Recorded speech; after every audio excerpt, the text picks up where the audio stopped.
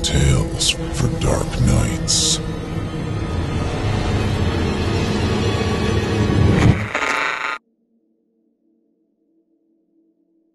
My name is Detective Matthew Prosser. I've been a cop for close to 3 decades. For the last few years, I worked in the 8th Precinct, Homicide Division. A staff of around 250,000 people can't compete with the murder rate in New York City, but we do our best. To be honest, homicides are usually easy to solve. You don't have to look too far to find a killer because most victims meet their maker at the hands of someone they know. It is a rare circumstance when a murder is perpetrated by a complete stranger. I pride myself that every case I've ever worked resulted in a conviction. I've been batting 1,000 my entire career. I was, however, about to open a case that was beyond the typical run-of-the-mill fare. I received a call from dispatch before I'd even left my house. Well, house might be a generous term for the shitty little brick 2-bedroom ranch I was forced to live in after the divorce. At least the rent was affordable. Anyway, the call came in that a body had been found in an alley next to Callahan's place down in Alphabet City. Since dead bodies normally don't go anywhere until the meat wagon comes calling, I stopped off for a morning coffee. Made a crime scene 15 minutes later. "What's the call, Del?" I asked the patrolman on scene as I slipped under the yellow tape. "He's still dead." And he shrugged. "Nice gray, Detective." "Get bent, Del." I stroked my newly grown mustache-beard combo. "You wish you had it so good." Immediately, I noticed there were no evidence markers littering the alleyway. Only a crushed, bloody, corrugated refrigerator box. No discarded weapons, no shell casings. Whatever the killer used, he packed it out when he fled the scene. "Jimmy!" I got the attention of the CSI photographer. "Are we good to go?" "Yeah, we're done here." He was distracted, looking at the digital pictures he'd just taken. "Never seen anything like it." "Like what?" "This bum got turned into street pizza. Somebody ran him down while he was sleeping in that cardboard box. Probably never saw it coming." "You've seen roadkill before. What makes this different?" "Somebody rolled over this guy multiple times. Definite 480. Jimmy called it. Definitely a cold 480. Felony hit and run. The tread marks showed obvious signs of multiple passes. Somebody really wanted this guy dead. I pulled out my trusty pen and lifted up the edge of the cardboard. Stench of unwashed hobo hit me head on. "Del, get some gloves and give me a hand, would you?" "Sure, Detective." Officer Dell slipped on a pair of latex gloves. I had him hold up the top of the homeless man's cardboard condo. If you've never seen the effect of a 1-ton vehicle landing atop a human being, I wouldn't recommend it before dinner. His head was popped like a basketball filled with canned cranberry sauce. Unrecognizable. The ribcage was most likely touching his spine by the ruptured organs spilling from the chest cavity. Clean bone broken in several places protruded from his limbs. From my initial observation, Jimmy was wrong about one thing. This poor bastard knew what was happening when he died. I carefully picked through his clothing and was rewarded with an expired driver's license that he had tucked in his coat pocket. Holy shit. "What is it, Detective?" "I know this guy. The victim's name was Reginald Ingeloop. Reggie was a cop, but he'd been kicked off the force over a decade ago. I spent a little time with him on a vice squad before I transferred to homicide. I wouldn't say he was a dirty cop, but he was lazy and sloppy. Story I got was that Reggie lost a kilo or a blow and a couple $1,000s from a big bust. Since nobody could prove the allegations, he was put on administrative leave, where he proceeded to solicit sex for drugs from a high school girl.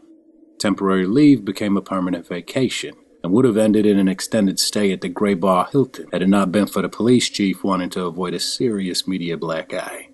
Now Reggie Ingeloop ended his inglorious life as a splatter in an alley that reeked of rotten food and car exhaust. Whatever sins he committed in the past, he didn't deserve a death like this.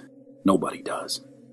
Have the techs cross-check his prints with the PD personnel database first. I passed the bag driver's license to Dell. I got a feeling it'll save some time. "Sure thing, Detective." Contrary to all the TV shows about detectives, there wasn't much to do once the ME picked up the body. The homeless shelters I canvassed vaguely remembered him. He mostly kept to himself, drank a bit, never stayed longer than a night or two when the weather got bad. Although some of his fellow street urchins admitted seeing Reggie the day of his murder, they didn't know about that night. Before he hit the streets, Reggie was a dedicated bachelor, so there was no family to interview. If there were no family or friends to speak of, who did it? Wasn't likely to have been another homeless person because bums rarely own cars. Besides, the tire marks were from a car with good tread, so who would want to repeatedly run over a disgraced cop? After an eventful day of questions and no answers, I hung it up and headed home. Of course, I kept thinking about Reggie. As I drove, I tried to think of whether a former buddy in the department might have had a grievance with Reggie. Nah, that was as much a dead end as a cul-de-sac where I now lived. And seriously, what cop would wait a decade for revenge? Cops, by nature, are not very patient people. Sad but true. Tried to distract myself counting all the for sale yard signs that covered my street like wild dandelions. Talk about suburban blight. I came home only to be greeted by a cold house. Not emotionally cold, temperature cold. Every older home has its quirks, and this house definitely had its share. The pilot for the gas furnace had gone out. Again. That meant I had to restart the pilot on the ancient water heater, too. I guess I'm lucky I didn't have to venture into some spider-infested basement. The house is built like every typical 40s-style ranch. One floor, no basement or attic. All I had to do was open a service closet in the kitchen and spark the pilot lights on the rusting equipment. Even though I stopped smoking a year ago, I was glad I kept a few spare lighters for such an occasion. Maintenance done, I poured myself a glass of bourbon and sipped on it while the drone of Sports Center lulled me to sleep. Still, I couldn't prevent murder scenarios from bouncing around my dreams. Oh, cold showers suck. Phew. I let loose a string of obscenities and headed back to the service closet. In the morning sun peering through the kitchen window, I could see that the pilot light had not gone out on the water heater. Somehow the temperature knob had been turned all the way down. I cranked the dial into the red, but I knew it would take hours for the damn thing to get cooking, so I braved the icy waters of my shower and got ready for another workday. No sooner did I walk through the door than Captain Deakins magically appeared next to my desk with a file folder. Hey, we get anything back on a bum murder? Yeah, I held up the coroner's preliminary report. It was Reggie Engeloob, vehicular homicide. Lab techs are researching the tire treads we found on the scene. Should have some back today. Good. Deakins dropped the file on my desk. You remember Jace Vark? Yeah, I ran a couple undercover stints with him a lifetime ago. Why? I need you to go out to Sunnyvale Trailer Park. He need a ride somewhere, Cap? I knew that was where Jace retired a couple years back. Nah, the coroner's taking care of that. I need you on the scene. I jumped in my car and headed out to the outskirts of town where the trailer park sat. The whole drive out, I thought about Sergeant Jace Vark, retired. He was a pretty jovial guy who made up for his limited brain power with elbow grease. He was built like an oak tree with a crew cut. Good guy. Street smart. Dead. I pulled up to the smoldering remains of Vark's trailer. Pieces of double-wide aluminum siding were scattered in a wide berth. Fire Chief O'Kelly and his crew were already sifting through the burnt rubble for clues. What do you say, Chet? Yeah, Matt. Chief Chet O'Kelly tipped his helmet back. There's a fire. Good one. Yeah, I see that. Any guess how it started? Oh, yeah, sure. O'Kelly looked at me with a deadpan expression. Care to share? This was a regular routine in the police-firefighter relationship. Antagonizing each other was in our DNA. Well, he began in his usual cops are idiots tone. What we have here is a complete burn. That means it took less than an hour before the trailer was completely engulfed. Under normal conditions, a trailer like this could go up that quickly, but it's unlikely. He offered me a piece of wood to sniff. Smell that. I nodded. Accelerant. Gasoline? Nah. Do you feel a little pickling? It's not a reaction to the burnt wood. It's your airway reacting to the accelerant, which in this case happens to be turpentine. And as we know, turpentine is a resin made from pine trees. A petroleum-based accelerant like gasoline? Well, it has to rely on its surroundings, or it evaporates quickly. Turpentine, on the other hand, also burns hot and fast, but the resin base allows it to burn longer. Fascinating. So we're looking at arson. What's with the dispersal pattern? Wait, you had a propane stove, right? We might make a decent investigator out of you yet, boyo. Chief O'Kelly slapped me on the back. Must have been fool when it hit that tank. Boom. He illustrated by making a mushroom cloud with his stubby little hands. Trailer blown down. Thanks, Chet, but I think I'll stick to police work. I'll let you guys play in the dirt. I spent the rest of my time on the scene interviewing the inhabitants of Sunnyvale. The balding park manager and his shirtless lackey were of no help. Neither were the stoned or drunk residents that littered the various single and double-wide homes. Clearly nobody was talking.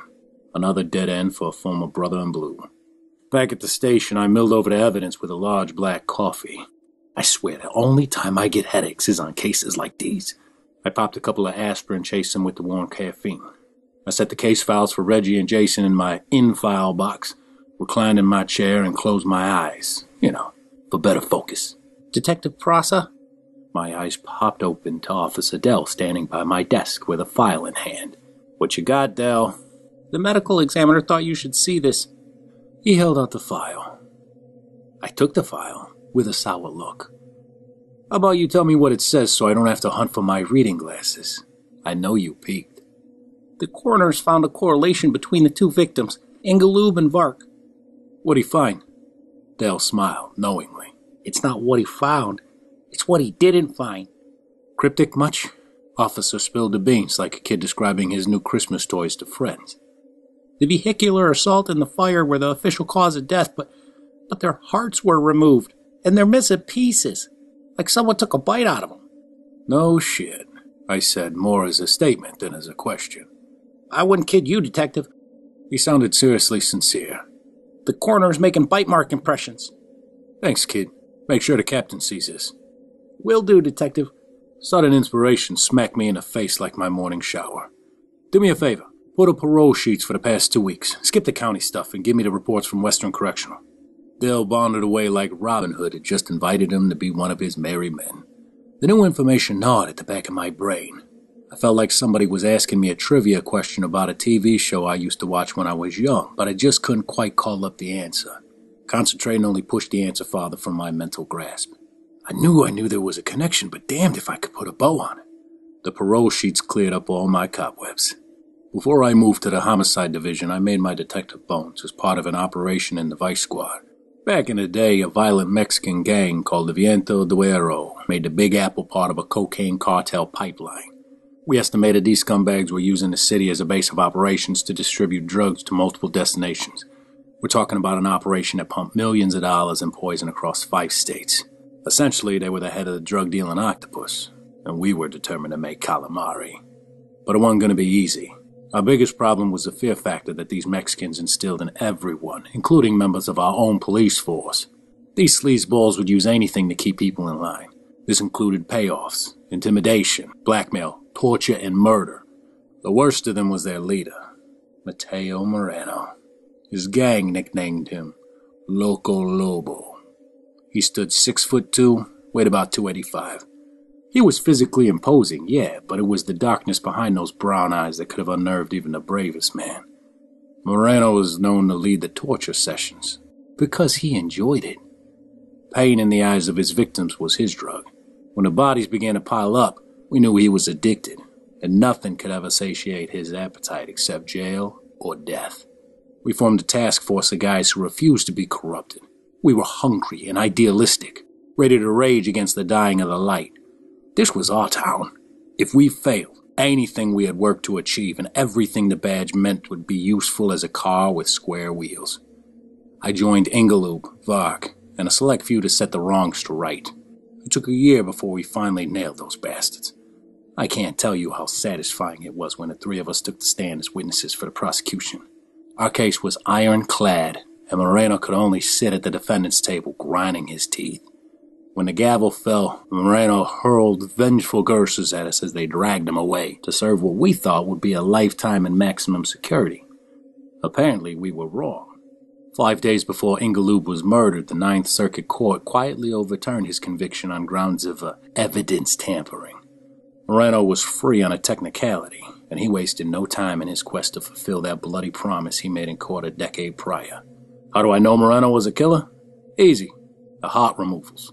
Lobo told anyone who'd listen that he was descended from Aztec kings. These rulers would conquer their foes and eat the heart of the losing commander. Moreno was batshit crazy enough to do the same thing to his own defeated enemies.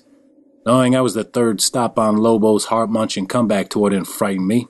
Sure, if I still had a wife and kids to worry about, I might have started sweating, but I'm a crusty old bastard past his pension date. I was nothing but the job. No way was this psycho gonna punch my ticket. I shared my discovery with Captain Deacons. He wanted to put a patrol outside my house. I declined. It was more important to have as many officers as possible on the streets. Captain didn't argue and issued an APB for Moreno. He told me to check in when I got home, and I agreed, just to appease him. I decided to take the long way home.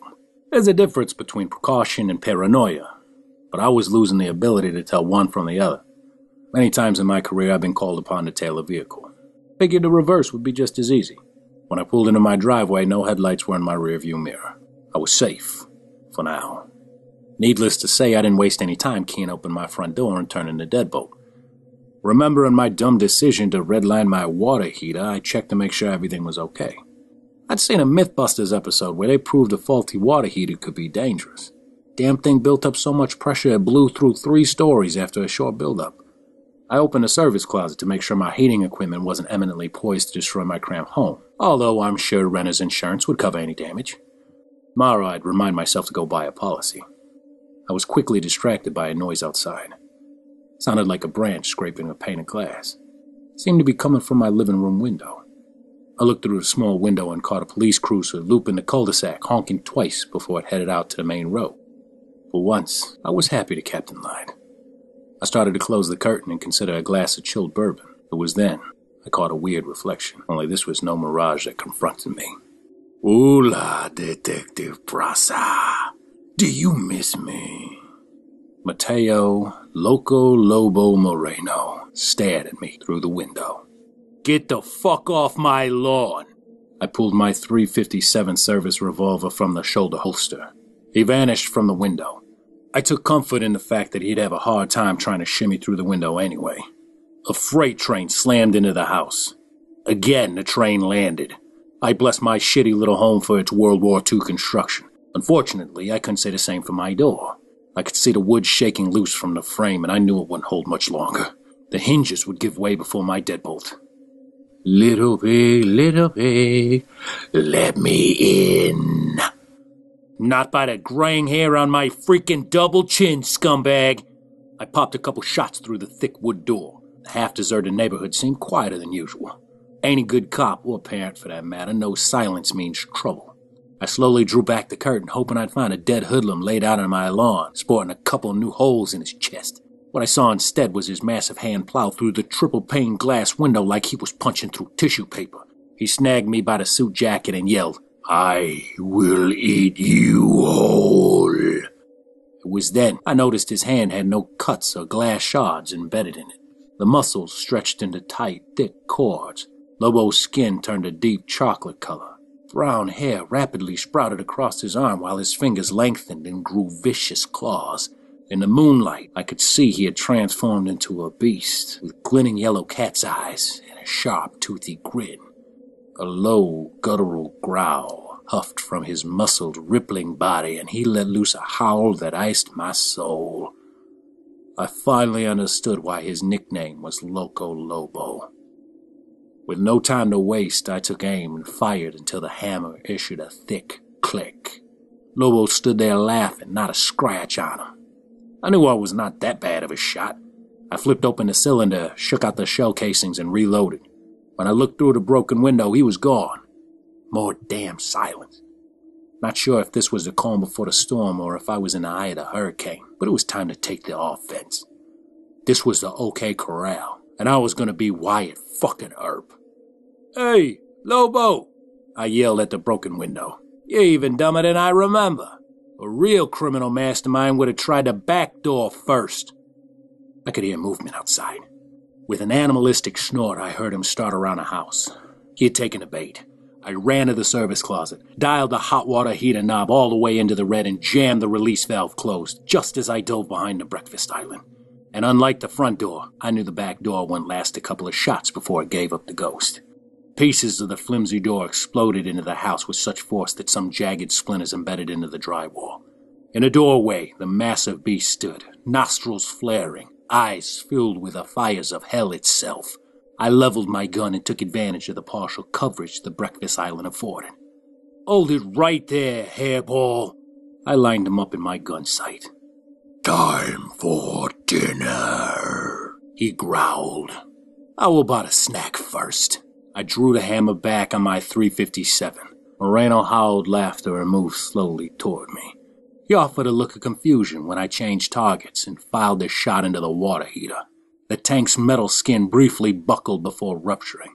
Over 85,000 psi of scalding water exploded across the tiny kitchen. Luckily, the concussive blast buried me under the uprooted island. The creature howled in pain, taking the full force of the boiling shockwave. Ears ringing from the blast, I quickly dug myself out. Whew.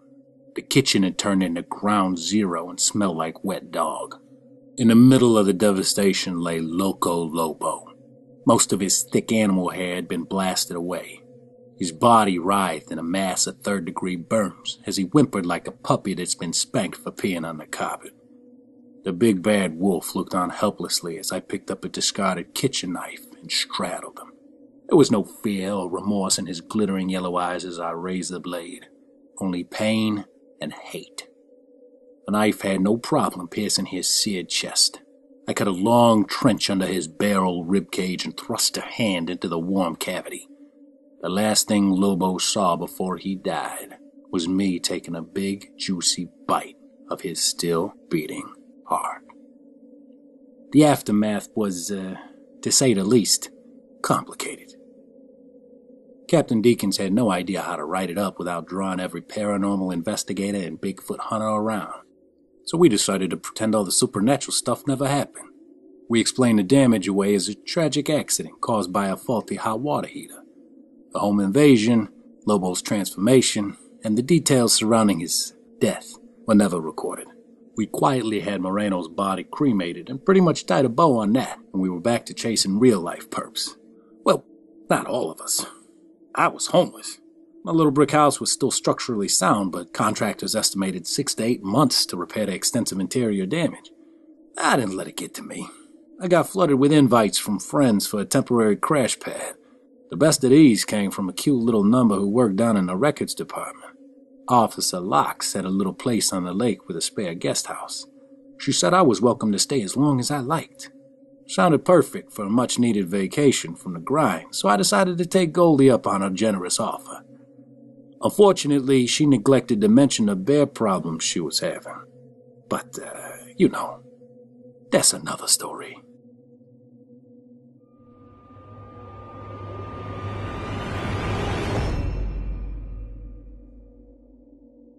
During my childhood, my family was like a drop of water in a vast river, never remaining in one location for long.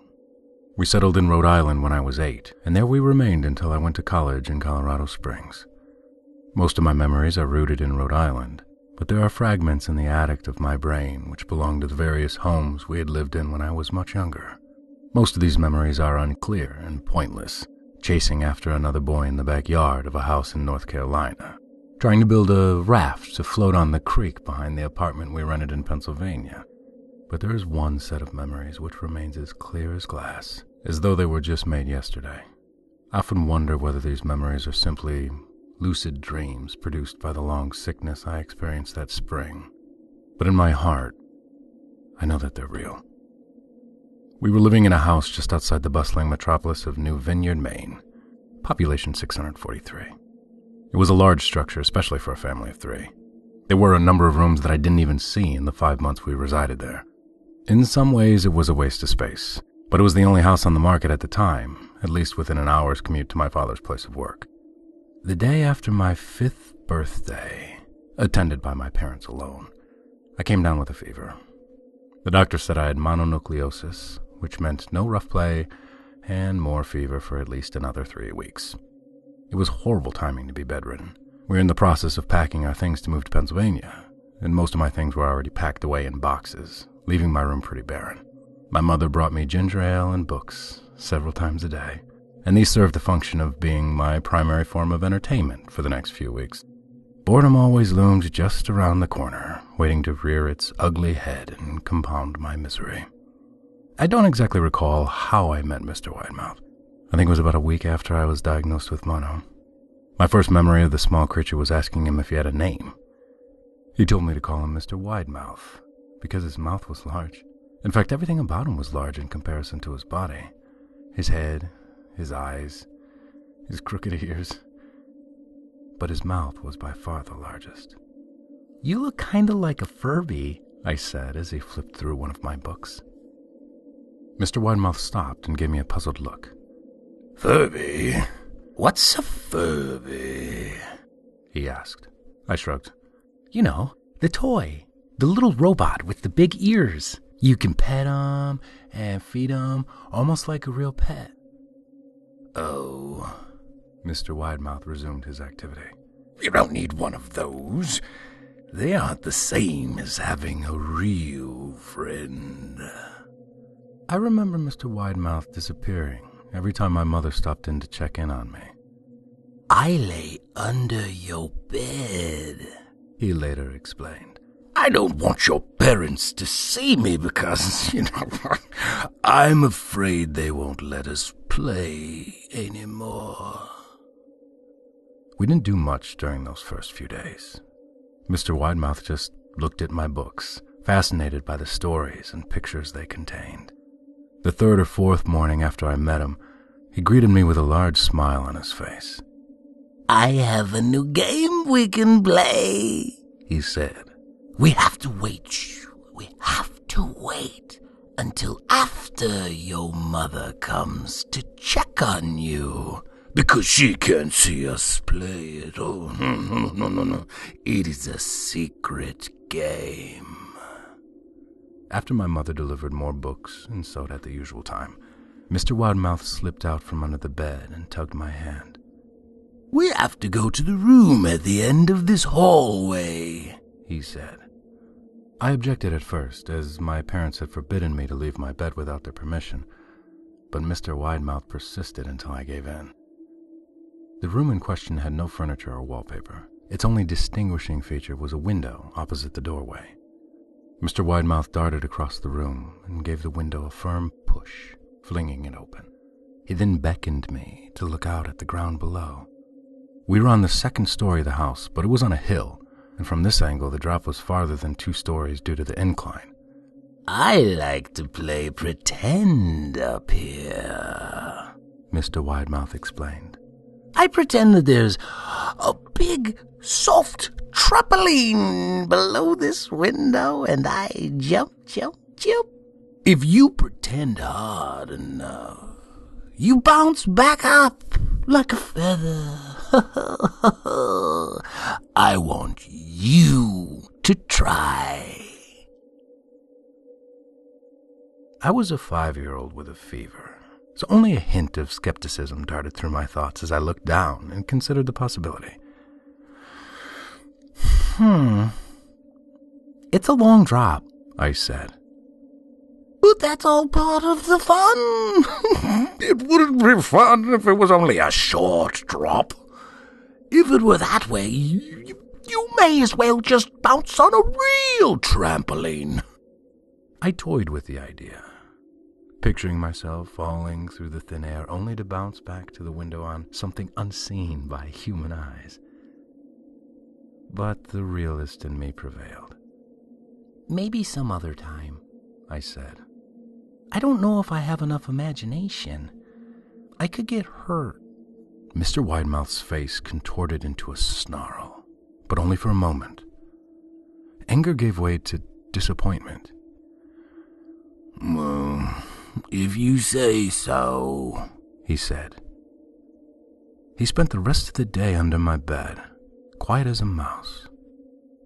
The following morning, Mr. Widemouth arrived holding a small box. "I want to teach you how to juggle," he said.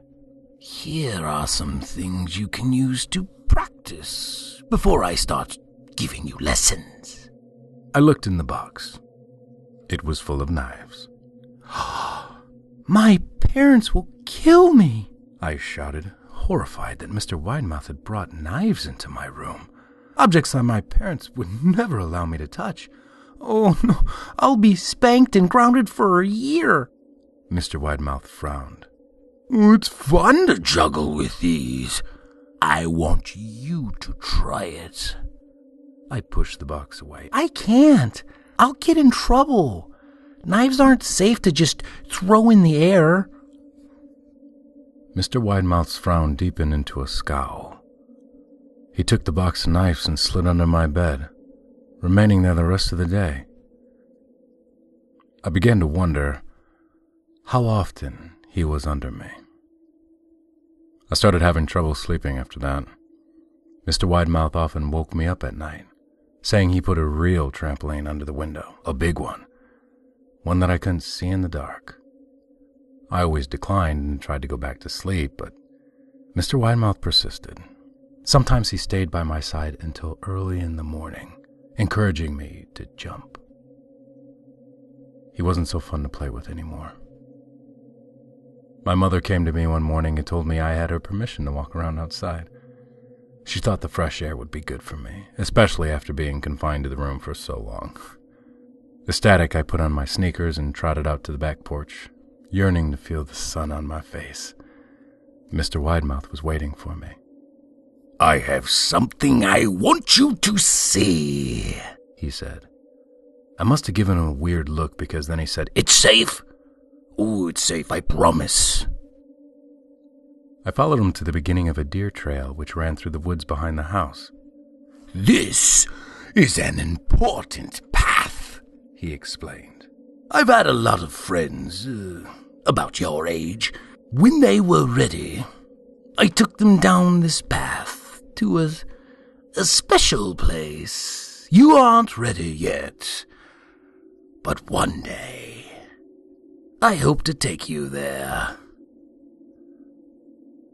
2 weeks after I met Mr. Widemouth, the last load of our things had been packed into a moving truck. I would be in the cab of that truck, sitting next to my father for the long drive to Pennsylvania. I considered telling Mr. Widemouth that I would be leaving. But even at 5 years old, I was beginning to suspect that perhaps the creature's intentions were not to my benefit, despite what he said otherwise. For this reason, I decided to keep my departure a secret. My father and I were in the truck at 4 a.m. He was hoping to make it to Pennsylvania by lunchtime tomorrow with the help of an endless supply of coffee and a 6-pack of energy drinks. He seemed more like a man who was about to run a marathon rather than one who was about to spend 2 days sitting still. "Early enough for you?" my father asked with a hint of sympathy. I nodded and placed my head against the window, hoping for some sleep before the sun came up. I felt my father's hand on my shoulder. "This is the last move, son. I promise. I know it's hard for you, as sick as you've been. Once Daddy gets promoted, we can settle down, and then you can make friends." I opened my eyes as we backed out of the driveway. I saw Mr. Widemouth's silhouette in my bedroom window. He stood motionless until the truck was about to turn onto the main road. He gave a pitiful little wave goodbye, steak knife in hand. I didn't wave back. Years later, I returned to New Vineyard. The piece of land our house stood upon was empty, except for the foundation, as the house burned down a few years after my family left. Out of curiosity, I followed the deer trail that Mr. Widemouth had shown me. Part of me expected him to jump out from behind a tree and scare the living bejesus out of me, but I felt that Mr. Widemouth was gone, somehow tied to the house that no longer existed. The trail ended at the New Vineyard Memorial Cemetery, where I noticed that many of the tombstones belonged to children.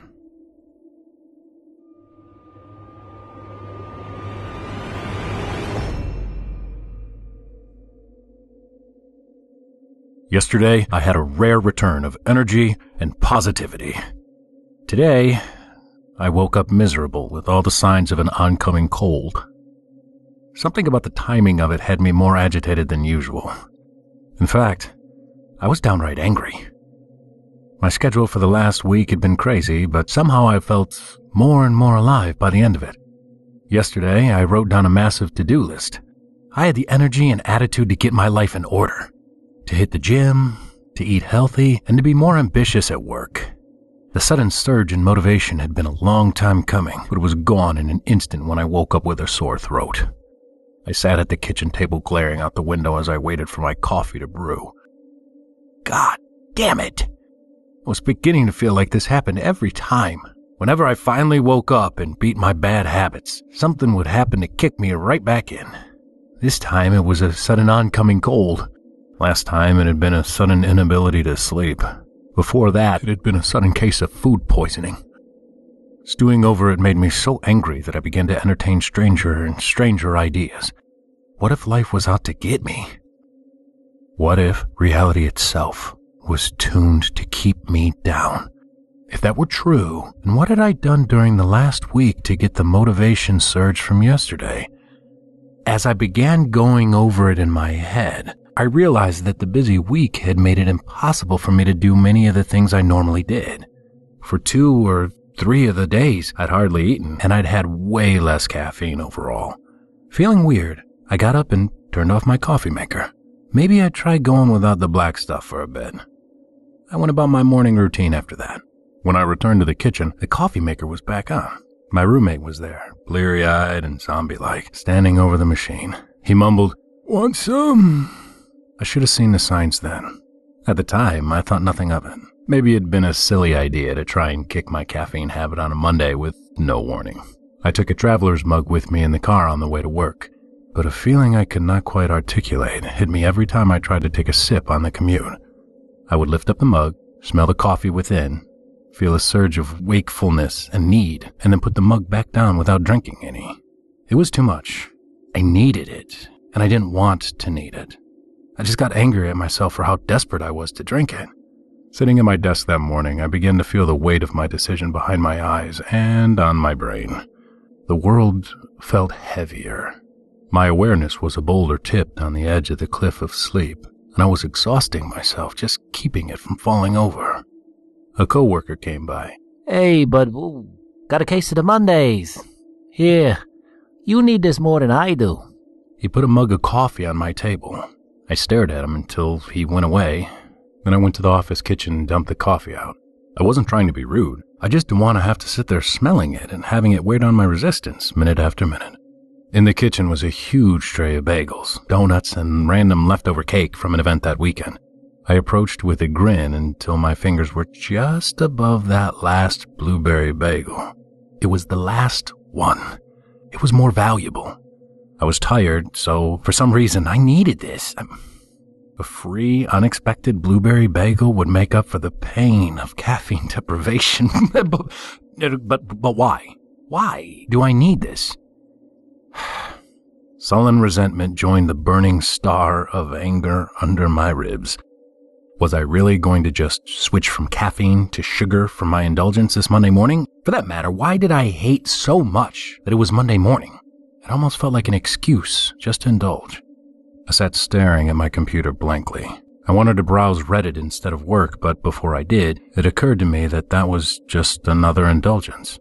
Begrudgingly, I actually started doing my job for the day. But I did jump up, reaching lunchtime. It was time to eat. That would help me feel better. I drove to the nearest drive-thru and studied the menu for nearly 2 minutes before I realized that everything on it would just make me more tired. It was all heavy. Hamburgers, fries, chicken sandwiches. I ate this every day of the week and just felt gross and sick the rest of my workday. I tried another chain, but the offerings were the same. This one had a salad option, but it would come with a ton of dressing and processed stuff. I don't know if I could resist using the dressing. I even wasted precious lunchtime going to a grocery store, but I wandered around its aisles in confused horror as I realized that there was literally nothing available that was easily edible but would also not make me tired. As a last resort, I realized I could use the office kitchen to cook something. Nobody had ever done it as far as I knew, because it was awkwardly public and would fill the area with food smells, but I had no other choice. I started looking for extremely basic ingredients. The first box I picked up was expired. So was the second. I didn't want to bother any of the employees, so I just took the freshest expired box and went up front to check out. I chose the self-checkout aisle and scanned my choice. The computer didn't react. Not working? An employee asked. She took the box from me and scanned it a few times. I guess it's not reading it. So how do I buy it? I asked her. I guess you can't. Sorry. Frustrated and out of time, I left the box with her and began to walk out. As I passed her by way of an awkward apology, she said, Mondays, right? Maybe some coffee would help. That moment crystallized something in me. I stopped, turned, and looked at her. She was serious and sincere. Everyone was. I'd been serious and sincere when I'd suggested coffee to people in the past. I returned to the office and sat at my computer. No longer working, I waited. Whoa, you look sick, my boss said when she came by. Are you feeling all right? I nodded. Maybe get some coffee, she said. You know, a little pick-me-up. There it was. I nodded again. About an hour later, a coworker came by. Hey, I heard you were feeling sick today. We got some extra Chipotle by accident on a lunch order. He left a large foil-wrapped burrito on my desk. I nodded and smiled. And when he moved on, I threw it in the trash. When the clock neared 5, I snuck out the back way. Just before I left the building, I peered around a corner and saw my boss and a coworker at my cubicle, surprised that I wasn't there. Traffic was horrible and the commute was long, but every time I went to turn on the radio, I stopped myself. That was just another way of tuning out. When I got home, I went straight to my room and locked the door. Sleep that night was easy, deep, and incredible. I couldn't believe it. I struggled with sleep every single night of my life. But one day, resisting the weird pressure to tune out, and I slept like a baby. When I opened my door, my roommate was standing there with a coffee mug. Hey, bro, this is for you. I tried to maintain a mask of politeness. Oh, well, what's this for? Just, didn't see you last night. Thought you might need it. I took the mug graciously. I thanked him and left it on my nightstand. The world felt different. I felt different. Showering felt oddly real, and I could feel the individual water droplets in the stream rather than just this numb pressure. My body felt lighter, and for once, the weight behind my eyes was gone. The relief of not having that heaviness there was disconcerting. I mean, was this how humans were normally supposed to feel? I mean, had cavemen walked around feeling decently fine every single day? On the commute, I didn't listen to music. I sat with only my awareness and my thoughts. Time passed ever so slowly as a result, but I didn't dare fall back into the flow. At stoplights, I looked left and right, and other drivers stared straight ahead, unaware that I was watching them. Some bobbed their heads lightly to unseen music, but none were awake, not like me. At one light, I watched them all stare straight ahead for nearly 3 minutes without so much as blinking. That couldn't be right, could it? Yeah, I must have missed them blinking. Someone had left an elaborate cake in the office kitchen.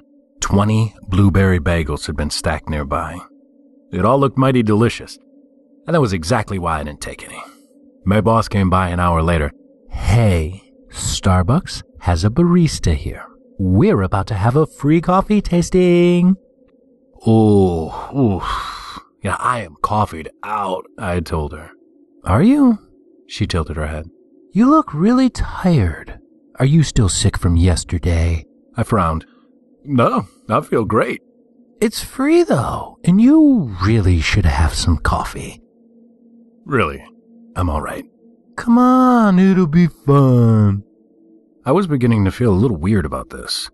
No, thank you. Really, I'm fine. Everyone else is going. I said the word a little more sharply than I intended.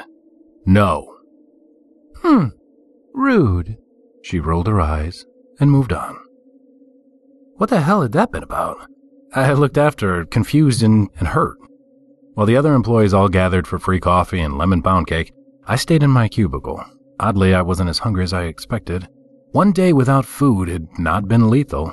I did not require it. In fact, sitting there feeling light and spry, I realized that eating McDonald's or Wendy's or Chipotle's made me feel tired, and being tired made me feel weak, which made me make poor choices, like eating heavy food.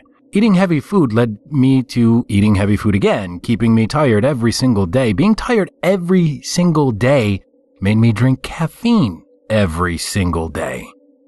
What the hell had I been doing all my life? Had I not been outside this cycle of terrible food and caffeine dependence for even a single adult day? A man stopped at my cubicle and regarded me for a moment. I almost didn't recognize him. It was the regional vice president, but he appeared to have gained noticeable weight since I last saw him. His chubby jowls bounced distractingly as he said, "Company meeting in the kitchen." I nodded and got up to follow him. The coffee tasting was still going on when I entered, and all 40 of our employees were packed 2 deep in a ring around the table in the center where the cake was being handed out. It must have been my imagination, but my coworkers seemed darker somehow. Horrible purple bags were visible under their eyes, and they moved about, slumped and haggard. Richard's hair was thinner, and Marie's face was lined with age. Dean's waistline was 2 inches bigger than I remembered, and the haircut I liked on my boss the week before, now it looked poorly done. It felt like I was looking at a high-definition television for all that it exposed flaws and blemishes, and suddenly I remembered feeling the individual drops of the shower. Someone passed me a plate with a large piece of cake on it and a plastic fork. The 2 deep ring of people started devouring their shares with horrible slurping and smacking noises. I stared around in masked horror. Were we all really so slovenly? Had I just gotten used to it? As I gazed around the room, they slowly began looking up at me. The room fell silent, and all those purple-ringed bloodshot eyes turned towards me. Richard asked, "Why aren't you eating?" "Oh, I'm full," I told him. It was the best I could come up with while on the spot. Marie frowned. "You didn't eat anything yesterday either. You're making everyone feel awkward." "You're making everyone feel fat," Dean added, with anger as he touched his waistline with his free hand and held his cake close with the other. I took an unconscious step back. As a group, they moved forward 1 step. The regional vice president ordered, "Eat some cake." I held my plate a little further away. "I don't want to." My boss glared. "Eat some goddamn cake!" 40 pairs of eyes watched me with vicious anger, as if I'd personally insulted each and every one of them. They were waiting for my reply. I had the distinct feeling that if I said no, they might attack me, but my newly gained freedom was too precious to give up just like that. I threw my cake on the floor and ran for my life. They began screaming like rabid animals and surged after me, knocking down cubicle walls and pouring forth like a river. I screamed too, but in abject terror. What the hell had I done to infuriate everyone around me so much? I darted for the back door of the building and burst out into the parking lot. 2 maintenance men were standing a few feet away smoking. They turned and looked at me in surprise, and I came to a shocked halt. Their eyes were dried gray husk, and tar dripped from their noses and mouths. Their skin was thin, so thin, God, so paper thin that I could see their veins and arteries pulsing in their necks. Tumors had grown like bubbles from behind their ears. One said, "You all right, man?" The other held a hand forward. "You look like you could use a cigarette." "I'm losing my mind!" I screamed at them and at myself.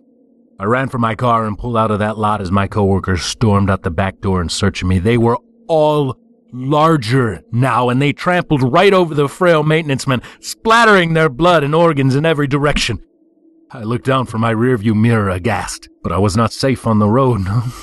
How the cars swerved this way and that at random. Within, I could see blind men and women with stumps for hands trying to drive without fingers. No, not stumps. Their cell phones had sunk into their skin and festered, not blind. Their heads were simply held down at an angle by veins that had grown out of their infested hands. I screamed at them to get away from me, but they couldn't hear me. I sped on trying to get away from them, but they were everywhere. A cop car turned on its lights and turned onto the road behind me. That finally broke through my terror, and I pulled over to the side of the road. The police, the police would help. Yes, I could tell them what was happening and I could get help. He looked normal as he walked up to my car. Yes. My delusion was passing. License and registration, please. I got out my wallet, but he reached in through my open window and took it out of my hands. He began rifling through. He took my cash and threw the wallet back in past me. I tried to protest. Hey, what are you... He shouted, "Stop resisting!" The next thing I saw was a nightstick arcing towards my face. Darkness found me. Darkness and pain. I awoke in the hospital. That weird feeling of high-definition sight and texture was gone. I sat for a time just recovering my senses and feeling out the pain in my head. Apparently, I was not too horribly wounded, and I hadn't lost any teeth. What had I done? God, I must have had an episode. A fit. Oh, my coworkers probably thought I was nuts. Yeah, I was bored, and there was a television in the upper corner of my room, but I resisted turning it on to pass the time. Which seemed like an eternity later, only 5 minutes or so in reality. A doctor came in. I was relieved to see that he looked normal. His hair was nicely kept, he was fit, and he bore an expression of empathy. "Hey there, how are you doing?" My mouth was dry, but I coughed a little and then said, "What happened?" "Seems like you tried to go cold turkey off caffeine and sugar," he told me compassionately. "And you didn't eat for a few days at the same time. Bad recipe. Apparently you really flipped out there for a minute." Oh, God. It was true. I had some sort of a nervous breakdown. I must have freaked everyone out. Your coworkers, they're actually all here, I believe, out in the waiting room. They're all very worried about you. I couldn't believe it. Really? Yeah. You didn't hurt anybody, if that's what you're worried about. You just panicked and ran for your life all of a sudden. That was a relief. I looked at the tubes running down to my arm. Saline solution and electrolytes. Just a neurochemical imbalance from too much dietary stress all at once. I nodded. Man, I saw the craziest things. His compassionate expression fell to neutral concern. What? What is it? He shook his head. We, haven't given you any caffeine yet, but you probably should get some sometime soon. And you probably shouldn't mention anything that you saw. My relief turned to worry. Why? He glanced down at the floor, then pressed his lips together unhappily, turned and left the room. A nurse came in a few minutes later and helped me up. I was shaky, so she gave me a wheelchair and rolled me out toward the waiting room. As I approached, I saw all of my coworkers standing there with concern. They really all had come out to see me. But as I got closer, I wondered, why? Surely they hadn't stopped the entire company for the entire day just to sit and wait for my recovery at the hospital. Once I got close enough, I began to understand. Dean was there, and his waistline was a foot wider than in my delusion. Marie was a decrepit old woman with rotting teeth. Richard was almost completely bald, with a few scraggly stray hairs angled randomly from the corners of his scalp. Here we all were, and I was not hallucinating. Each and every one of us was a horrifying, unhealthy mess. And, oh my God, what did that mean for me? What did I look like? I began to look down at my hands, but creeping horror shook me forcefully as I began to take in the rotting bits of flesh on my arms. We brought you a coffee and a blueberry bagel, my boss said, leaning forward to hand them to me. Her teeth were uneven, and she had a double chin I'd never noticed before. My coworkers waited with bated breath. Their expressions cried, "Please, please, please," though they said nothing out loud. I took the coffee in one hand and the bagel in the other before I looked up at the nurse behind my wheelchair. Haunted in a permanent and traumatized sort of way, she nodded absently down at me. With relief, I wolfed down that bagel in 10 bites and guzzled half the coffee. I closed my eyes and took a deep breath. When I opened them, everything was back to normal. Dean looked great. Marie was beautiful. Richard had a full head of hair, and I was one of the gang all over again. I smiled. "I'm glad you're all here. I can't believe it." They rushed forward with relief and excitement to hug me and wish me well and tell me how worried they'd been about me. A slick, cool man emerged from the crowd. It was the regional vice president, looking good, just like I remembered. "We're all a family in this business. How about a night out at karaoke? On the company." Everyone cheered and ribbed each other, and they swept me up to my feet again. It was such a relief to leave my delusion and terror behind. Reality is a tenuous thing, I knew that. It had to be carefully defended and cultivated. Even something simple like a dietary imbalance can cause you to become paranoid and see horrible things. I turned back to the nurse to give thanks and say goodbye. She looked despondent, like she could use a pick-me-up. "Hey, want the rest of my coffee?" She turned away without reply. Huh. Rude. Rude.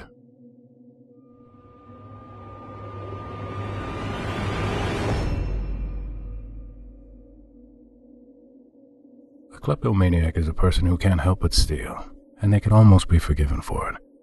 Me? Well, I'm a thieving bastard. I don't have to steal. I don't need to. But I like to. I don't have any excuses either. An excuse would suggest that I felt in some way guilty, which I don't. Not me. If a shop or store doesn't have the right security or some idiot doesn't have his wallet in his inside pocket, well, then they pay a stupid tax. About 3 years ago, I was taking a walk along the high street when I noticed a new shop had opened. It was a small bric-a-brac shop full of the normal old furniture, paintings, timepieces, and old coins you'd expect to find in such a place. Walking in, I noted only one old man behind the desk, and after a few minutes concluded he was the entirety of the staff. Yeah, it was time for me to have a little fun. I found a small pocket watch, which felt old, cast iron, and almost industrious. That'll do, I thought, turning to see that the lone shopkeep was even kind enough to have his back to me. Think about it. Here he is. He's new in town, just opened shop, and won't even acknowledge his first customer. Well, his tough luck, I thought, as I pocketed the watch and calmly strolled to the door. I think the phrase is blunt force trauma, but I'm not sure. What I am sure of is that getting a big oak table leg wrapped around the back of my head was both blunt and more than a bit traumatic. I was probably only down for a minute or two, but by the time I was back on my feet and a bit more with it, the shop owner was between me and the door, holding the biggest fucking knife I'd ever seen. Boy, you want to make sure you know who you're stealing from before you try. You put that watch in your pocket in clear sight of my little camera. Right there. He pointed to where he previously stood, where I thought he couldn't see me. Pointing at the wall, he revealed a security camera that pointed right at the spot where I had pocketed the watch. You even walked slow enough for me to turn the camera off and grab something to brain you with, you silly little shit. I was caught, hands down. I asked the shop owner in, I must confess, a very pathetic voice, if he'd called the police. He replied in a softer voice this time. Son, I got you red-handed and on tape. Here's the deal, son. I have a close friend who is a parish priest of the church up at the top of the high street. What I want you to do is to go confession. Tell him not just about today, but about all your sins and carry out your penance. I'll call him and say he should expect you there tonight, at 9. The shopkeeper, an old graying man, but well over 6'5" with a big frame and also holding a massive knife, had given me a pass. All I had to do was go to confession, tell the priest my sins, and knock out a few Hail Marys. Oh yeah, I agreed. We amazingly exchanged a polite goodbye, and I was out. Thinking about what happened made me laugh as I walked home. It had been just under a year since the last time I was caught, and instead of spending a few months all expenses paid in a lovely prison, all I had to do was an evening down at church. 9 o'clock rolled around, and I found myself sitting in the small confession booth. It took Priesty Boy forever to begin. Well, for 10 minutes at least, I could feel his gaze through the cross-hatched partition in the booth. And I'll be honest, it was a little unnerving. Eventually he spoke. "You may begin when you are ready, my son." At that moment in time, for some reason, the shop owner's words came to my mind, and I decided to have some fun. "Bless me, Father, for I have sinned. It's been 18 years since my last confession." At the 20-minute mark, I could tell old Priesty Boy was getting more and more impatient for me to finish confessing, in vivid detail, every single thing I had ever stolen. I ended at the 80-minute mark, feeling quite content at being able to confess about all my sins to someone who was duty-bound to sit and listen. "Is that all, my son?" he spat out in a far less content voice. "Yes, Father, it is," I replied in a chirpy, smug voice. "Now, how many prayers is all that gonna set me back?" I asked. That's when it went a bit crazy. The priest opened the partition and stared at me for a minute or so, eyes squinting and face screwed up in what I thought was a temper. He held out his right hand and said, "Take this, my son," handing me a black stoned rosary. "Your penance is within these beads, and will take ye 5 years. I laughed, counting that there were 60 beads, and what I guessed was supposed to be Jesus at the bottom. So, what? I have to say 1 prayer a month or 60 prayers a day? What prayers am I meant to say? Anyway, the Our Father, Hail Mary, the Glory Be, I asked the priest, putting the rosary around my neck. Old Priesty Boy's face slowly began to unscrew, and his eyes began to widen. His mouth turned from a scowl into a grin, and it frightened me to my very soul. The priest, now adopting a sarcastically quizzical tone, said, "Glory be. Hail Mary." No, my son. Prayer has no place here, nor does the Virgin Mother, the saints, or the Savior, or the Father. As the words left his mouth, I began to feel the beads of the rosary become coarse. In vain, I tried to remove the now stuck-fast chain. "The Trinity and its angels and the prayer and the mercy are no longer for you, my son." Have you ever felt so scared that it felt almost like a fire spreading up through your veins, from your chest out to your limbs? The baseline shot of terror that hits you in an instant of shock, but instead of fading, holds tight its grip on you, almost pushing your blood vessels to burst under the pressure. Yeah, well, that's how I felt. Fighting the bile coating the base of my throat, I managed to ask, "So what's my penance?" The priest coldly put his hand on my shoulder. "Once a month, you must kill somebody, and not just anybody. It must be someone who has shown you kindness. You must kill them and bring me their heart." Maybe my fear hit critical mass. Maybe my survival instincts began to kick in, or maybe I am indeed just a bastard. But after he told me this, I began to think in a sadistic but logical way. I was still scared, but my logical thoughts were telling me I was in no position to get myself out of this. If the ever-burning feeling on my chest coming from the beads was as immovable as they felt, and with that being the case, I thought I'd better get the ground rules for this setup clear. I took a deep, labored breath and began to ask Priesty Boy a few questions. 4 questions, to be exact. My first question was, what would constitute an act of kindness? The priest answered that it could be anything from a doctor's treatment to a kind word.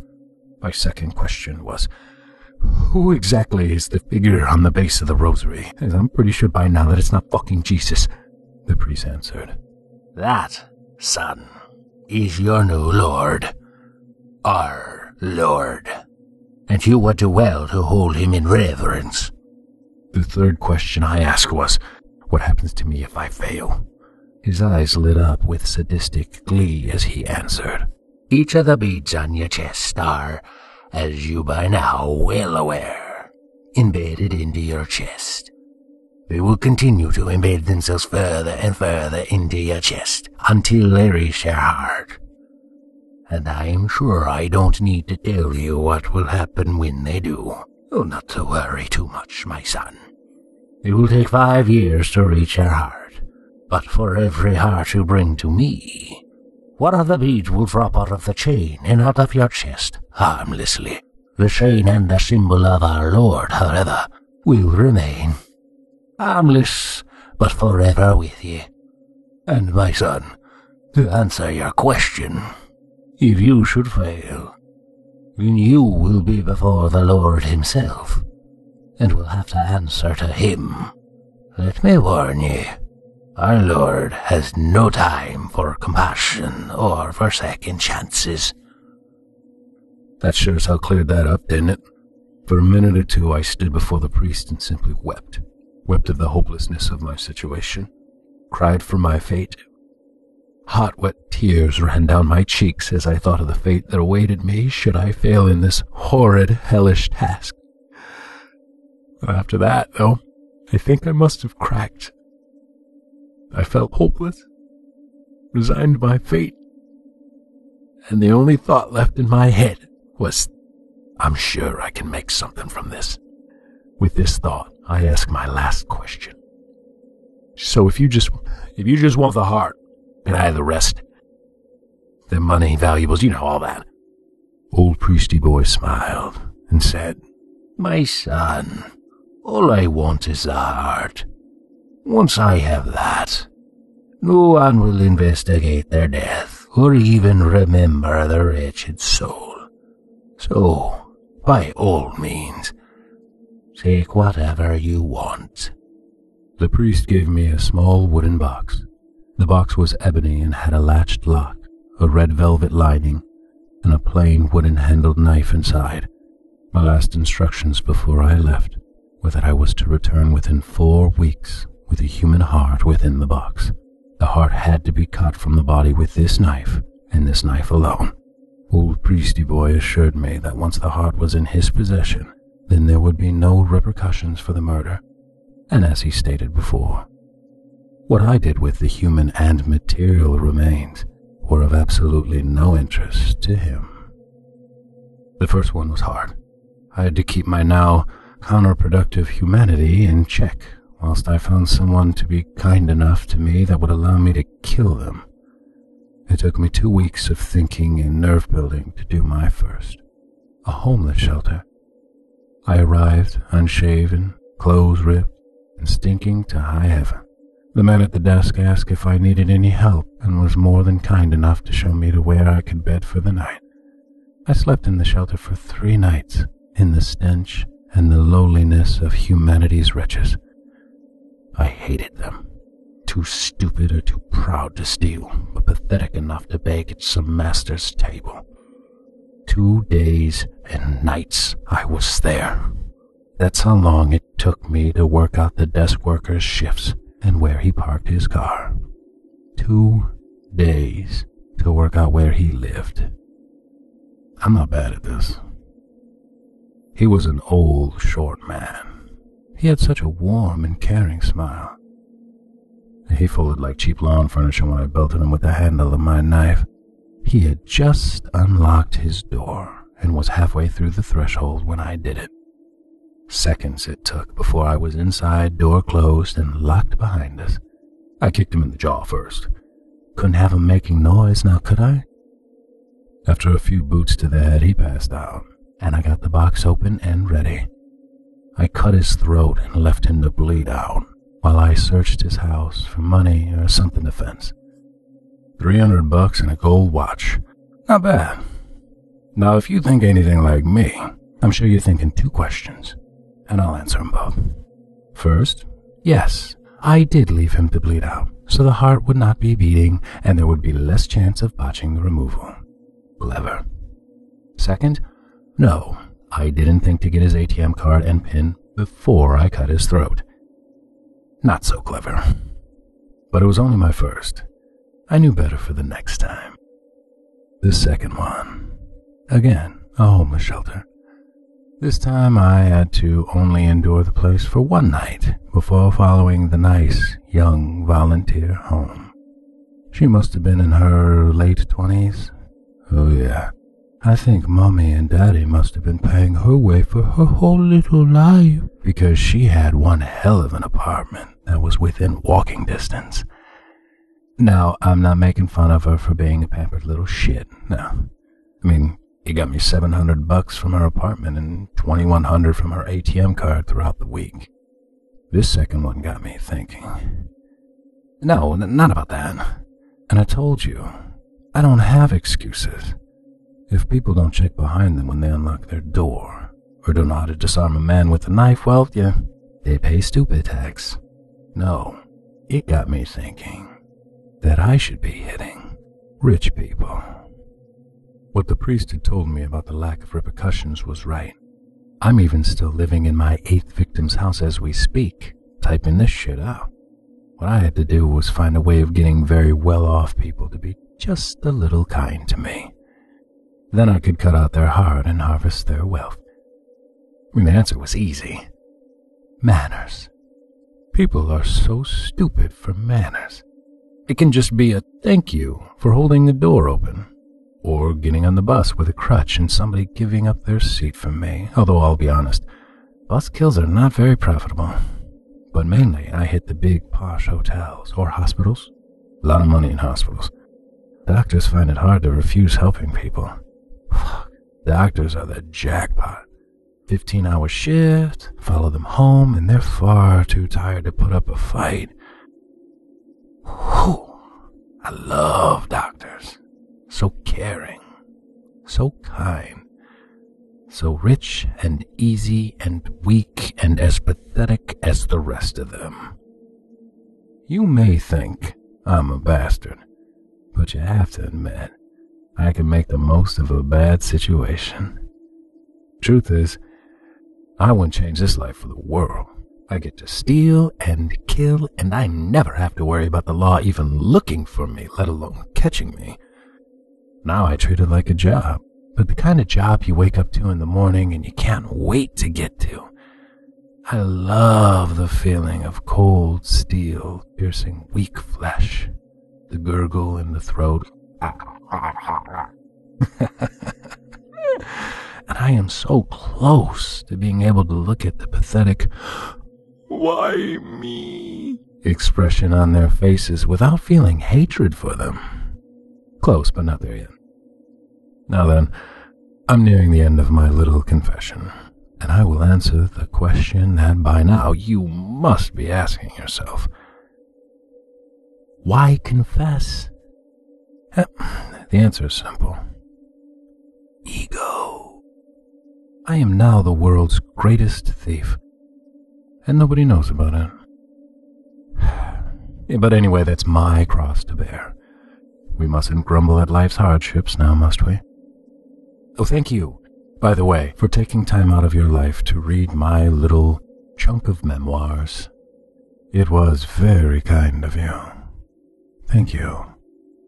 You have been very kind.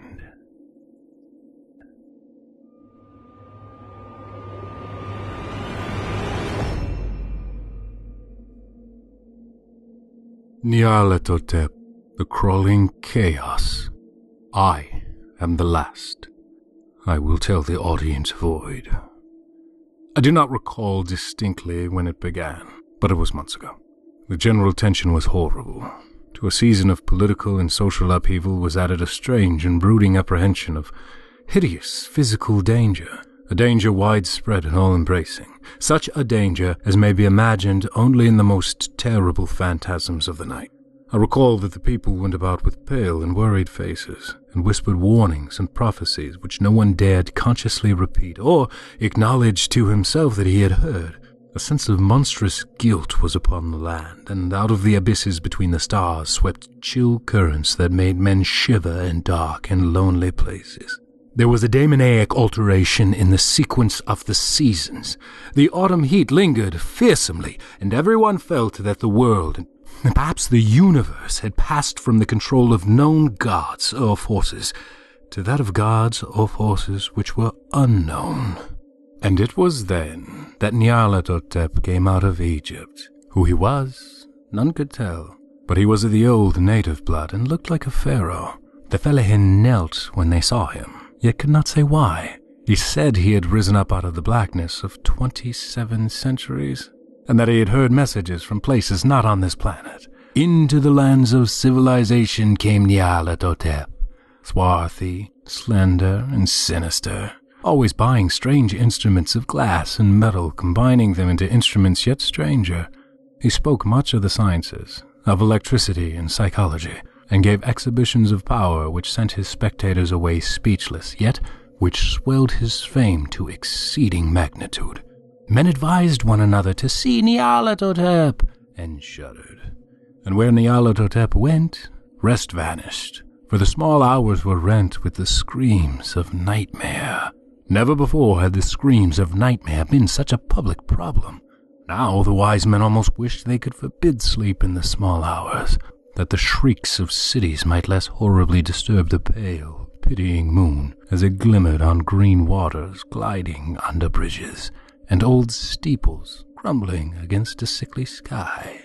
I remember when Nyarlathotep came to my city, the great, the old, the terrible city of unnumbered crimes. My friend had told me of him and of the impelling fascination and allurement of his revelations, and I burned with eagerness to explore his uttermost mysteries. My friend said they were horrible and impressive beyond my most fevered imaginations, that what was thrown on a screen in the darkened room prophesied things none but Nyarlathotep dared prophesy, and that in the sputter of his sparks there was taken from men that which have never been taken before, yet which shewed only in their eyes.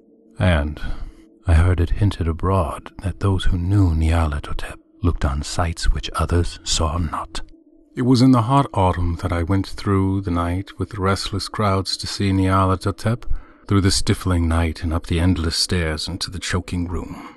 And shadowed on a screen I saw hooded forms against ruins, and yellow evil faces peering from behind fallen monuments. And I saw the world battling against blackness, against the waves of destruction from ultimate space, whirling, churning, struggling about the dimming, cooling sun. Then the sparks played amazingly around the heads of the spectators, and hair stood on end, whilst shadows, more grotesque than I can tell, came out and squatted on their heads. And when I, who was colder and more scientific than the rest, mumbled a trembling protest about imposter and static electricity, Nyarlathotep drove us all out, down the dizzy stairs into the damp, hot, deserted midnight streets. I screamed aloud that I was not afraid, that I could never be afraid, and others screamed with me for solace. We swore to one another that the city was exactly the same, and still alive. And when the electric lights began to fade, we cursed the company over and over again, and we laughed at the queer faces we made. I believe we felt something come down from the greenish moon, for when we began to depend on its light, we drifted into curious, involuntary formations, and seemed to know our destinations, though we dared not think of them. Once we looked at the pavement and found the blocks loose and displaced by grass, with scarce a line of rusted metal to shew where the tramways had run. And again we saw a tramcar alone, windowless, dilapidated, and almost on its side. When we gazed around the horizon, we could not find the third tower by the river, and noticed that the silhouette of the second tower was ragged at the top. Then we split up into narrow columns, each of which seemed drawn to a different direction. One disappeared in a narrow alley to the left, leaving only the echo of a shocking moan. Another filed down a weed-choked subway entrance, howling with a laughter that was mad. My own column was sucked toward the open country, and presently felt a chill which was not of the hot autumn, for as we stalked out on the dark moor, we beheld around us the hellish moon-glitter of evil snows, trackless, inexplicable snows, swept asunder in one direction only, where lay a gulf all the blacker for its glittering walls. The column seemed very thin indeed as it plodded dreamily into the gulf. I lingered behind, for the black rift in the green-leaden snow was frightful, and I thought I heard the reverberance of a disquieting wail as my companions vanished. But my power to linger was slight, as if beckoned by those who had gone before. I half floated between the titanic snowdrifts, quivering and afraid, into the sightless vortex of the unimaginable, screamingly sentient, dumbly delirious. Only the gods that were can tell. A sickened, sensitive shadow writhing in hands that are not hands, and whirled blindly past ghastly midnights of rotting creation, corpses of dead worlds with sores that were cities, carnal winds that brush the pallid stars and make them flicker low. Beyond the world's vague ghost of monstrous things, half-seen columns of unsanctified temples that rest on nameless rocks beneath space and reach up to dizzy vacuum above the spheres of light and darkness. And through this revolting graveyard of the universe, the muffled, maddening beating of drums and thin, monotonous whine of blasphemous flutes from inconceivable, unlighted chambers beyond time. The detestable pounding and piping whereunto dance slowly, awkwardly, and absurdly the gigantic, tenebrous, ultimate gods, the blind, voiceless, mindless gargoyles whose soul is Nyarlathotep.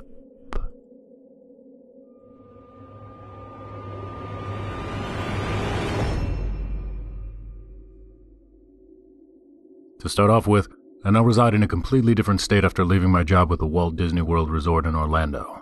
I used to be what some would describe as a suit. I'm one of the guys that walk around the park in plain sight, yet hidden to the public. I'm part of the elite group of black polo-sporting undercover security officers that specialize in worse things than shoplifters and unruly park guests. You see, if you're at Disney World and you see more than a few guys in one place wearing black polos, then you're most likely in danger, and you should leave the area immediately. The sad part is, we're so good at blending in with the woodwork that you wouldn't even notice us. Anyway, let me cut to the chase here. I've seen some pretty weird things at Disney World during my time. The so-called anomalies that everyone speaks of, well, they're true, but the least of our concerns. See, the thing is, when you take hundreds of thousands of people and cram them into a relatively small space, weird shit is going to happen. We've had kids, adults even, get lost in the park. Cryptozoological sightings, alien sightings, ghost sightings, you name it. We've seen it. Generally speaking, unexplainable things happen all the time. At the height of my time there, I was a senior special security officer and I got called for some pretty dark shit. Many of you imagine we, as in the security detail I was in, were covering up for Disney Corp. But in actuality, we were damage control, and were kept out of the loop on things, and were trained not to question, but to diffuse. There was one thing, though, that still bothers me to this day. One day, a cast member, as the Disney staff are called, rang us on the Nextel to report that a group of 4 children had gone missing on an eerily calming nature ride called Living with the Land. Another one of those anomalies, I figured. The odd thing about the cast member's report was that up until that point, my team and I had never received that particular type of complaint before. Of course, that made no difference. We had protocol to follow. As per usual, we were issued a cover story from higher up and asked to recite it to any witnesses to the events, both cast members and guests alike. Alan, a colleague of mine, recited the official narrative to the cast member who had called in the incident. Calmly, he explained it to her that the kids they had seen were part of an educational program, and that they had exited the boat with a guide and had been escorted into the botany lab that exists on the ride. I approached the cast member myself then, and advised her refrain from speaking of the incident or asking any further questions, so as not to spread fake news. Then Alan escorted her to a nearby security office to be debriefed and to sign a few forms. A new cast member, unaware of the details of the incident, arrived shortly afterwards to replace the one who had made the report. At that point, my curious nature had gotten the better of me, and I approached the cast member telling him I needed him to put some space between the next 2 boats, as I would be searching for a lost wedding ring.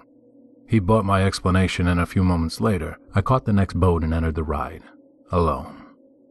Now, for those unfamiliar with the ride, living with the land is boring and not particularly popular, so the fact that kids had been alone on the ride at the time of their disappearance was not surprising.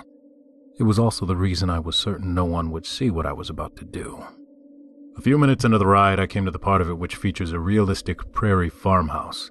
I don't know what it is about the scene, but no matter how many times I've seen it for myself, something about it just never sat right with me.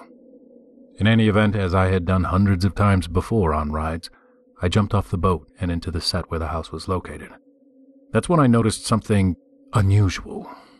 There were no pressure mats, and the boat drifted away. A solid 30 seconds passed before the next boat arrived at the scene.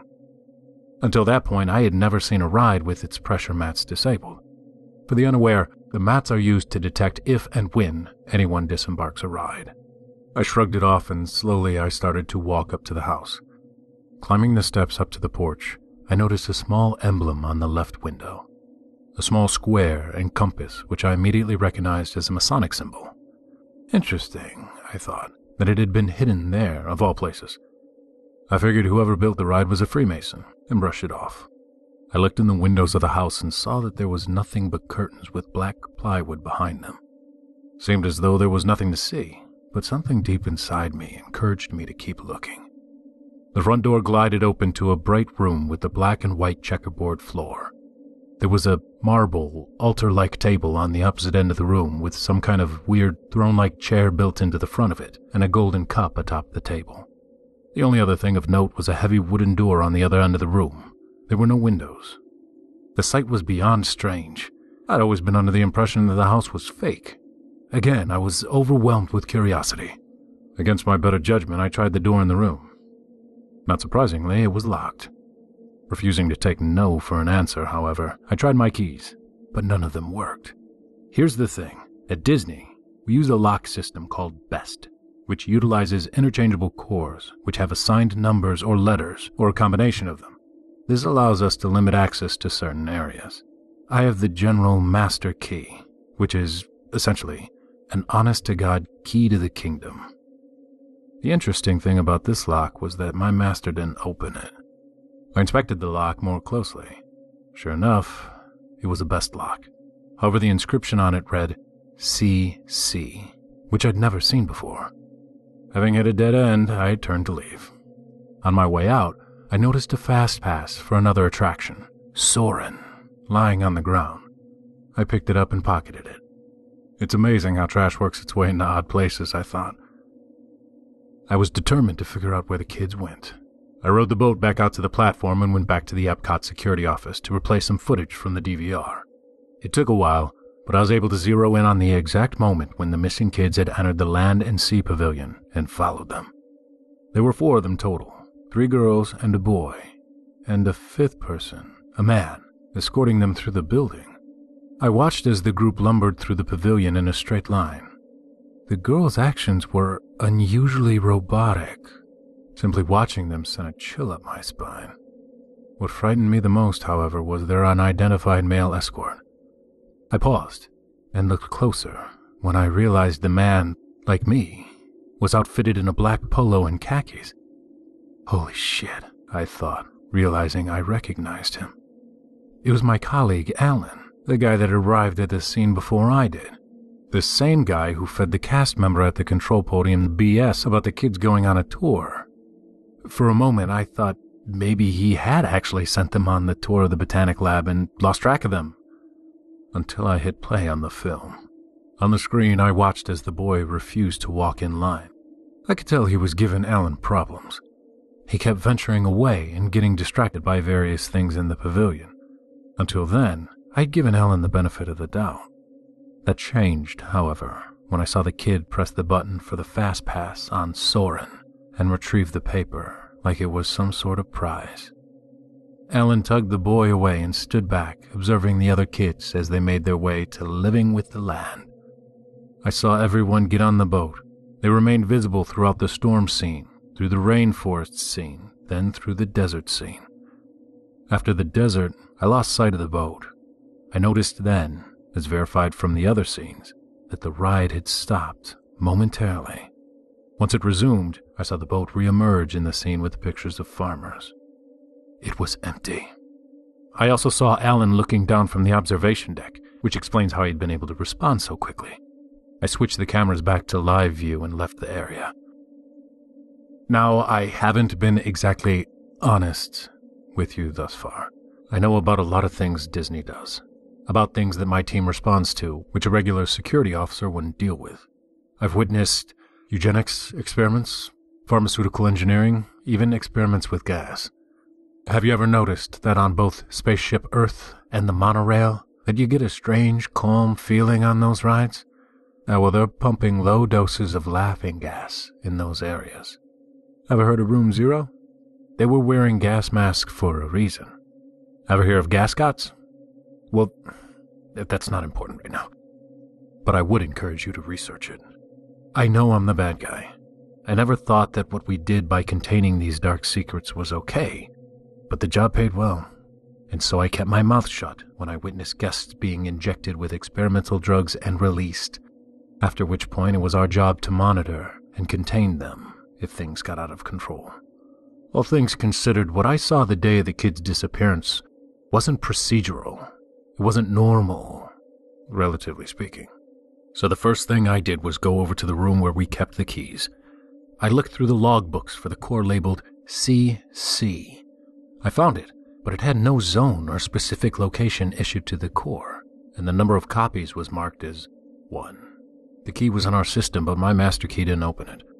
So I grabbed the core key and a few Zone 1 cores. The core key is a specific key that, when inserted into the lock, removes the core so it can be replaced with another. I put it in my pocket and made a beeline for the Land and Sea Pavilion. I might have been paranoid, but I swear I saw Alan following me in the shadows.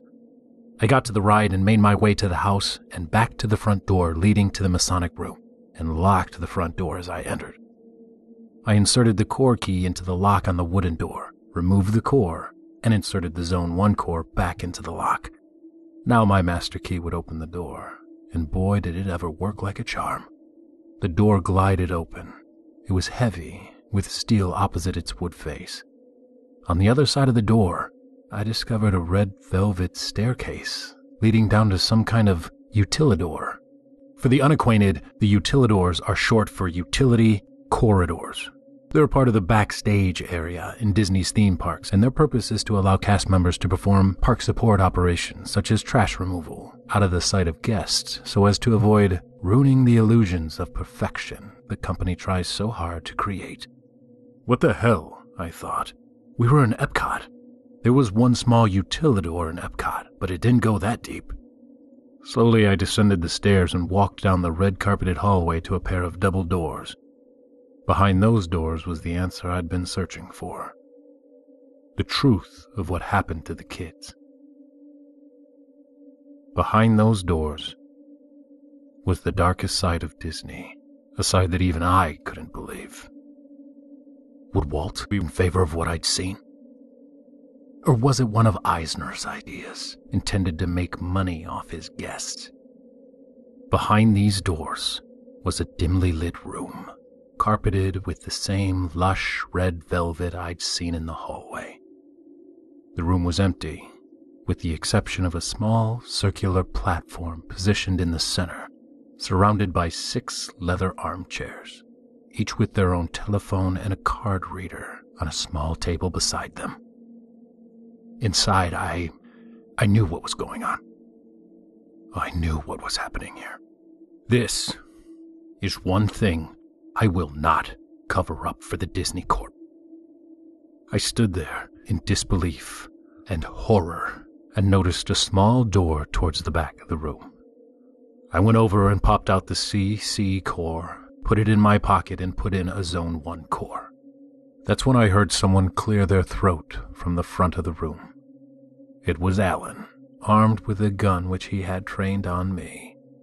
He had a look of annoyance on his face. I slowly propped the door open on the latch and turned to face him. "You never should have come here," he said as he approached me. "So this is what you and your scumbag friends resorted to," I retorted. "We did some pretty fucked up shit, Alan, but this is a new low for you and your disgusting friends. I had my hand at my side and blocked the view of me slipping the Zone 1 core out of the handle and into my pocket.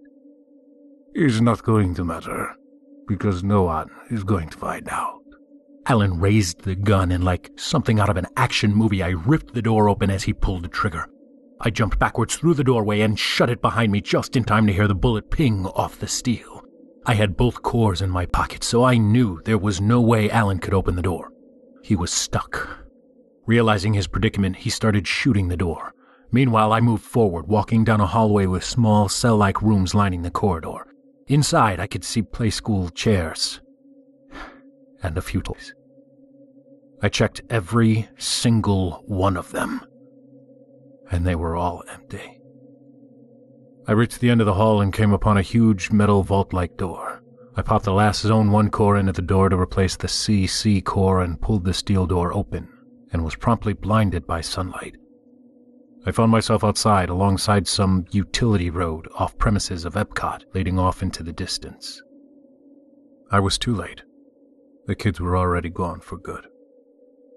I called the police, but they never came. I called the FBI, but they never took me seriously. Hell, I even called the CIA, but they said they didn't deal with domestic issues like that, and referred me back to the FBI. I showed up at the Orange County Police Department's headquarters, and they took a report, but I heard something fall in the trash while I was leaving. If you go to a Disney park, please keep your kids close.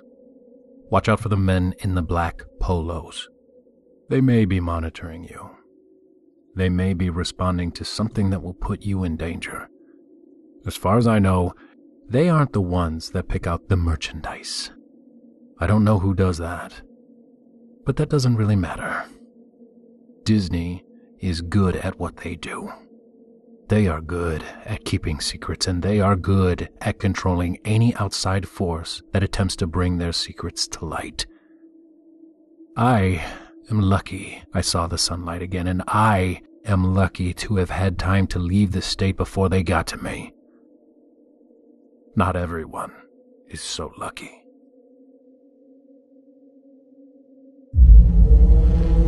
Chilling tales for dark nights.